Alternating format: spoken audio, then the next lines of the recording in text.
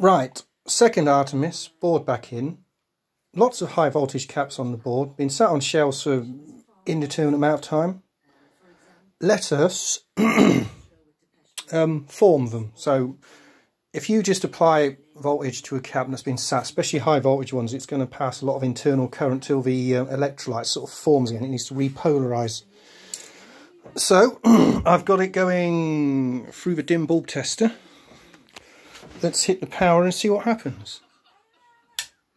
See, the bulb's on. See, and the bulb is slowly dimming down. See how long they're taking to form and charge up. And that's where the dim bulb is handy.